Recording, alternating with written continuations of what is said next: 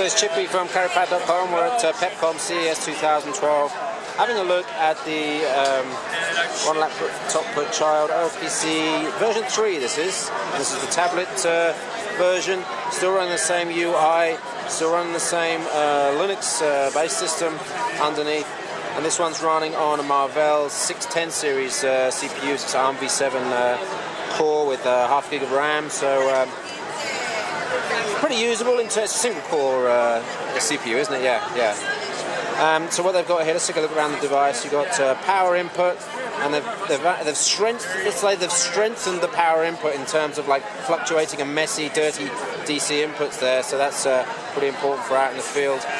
Standard USB 2 port. There's the power, headphone, microphone, and a USB on the go micro USB port there.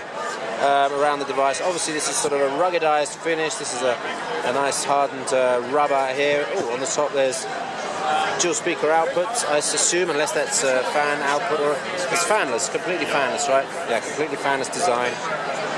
There's two versions of the screen on this. So this is the, actually probably easier to demonstrate on this one. This is the standard LCD backlit touch screen, but there will be a version that will have the Pixel Chi screen on it, the dual mode, so transflective screen, or their technology similar to that.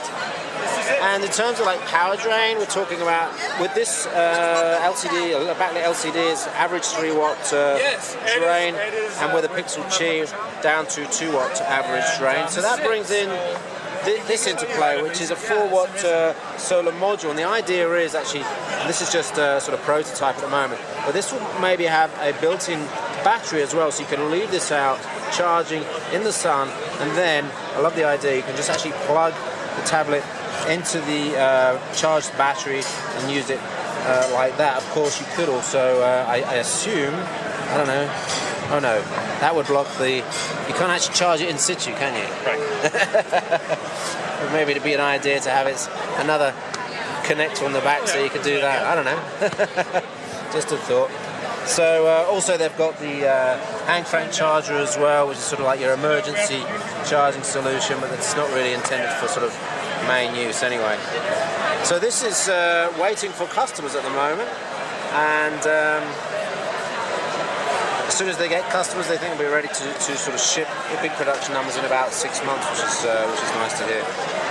So that's the OLPC version 3, based on the Marvell CPU at Pepcom CES 2012. My name's Chippy.